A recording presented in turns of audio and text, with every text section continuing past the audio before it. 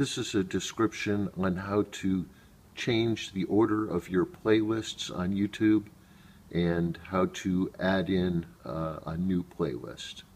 So first of all, it's actually very easy. If you go to your home channel page, you basically go to any of your playlists and there's these little arrows that appear if you hover over the top right of your playlist, and you just click on that to go down or this to go up.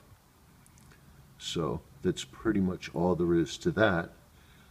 Then if you want to add another playlist that is not on your page currently, click on Add a Section, go down to here to Content, go to Select Content, and then go down to Single Playlist. Then you go down to here where it says Find Playlist, and then click on that and it will list all your stuff, and you just click on whichever one you want and then click Done, and that is it. Easy breezy.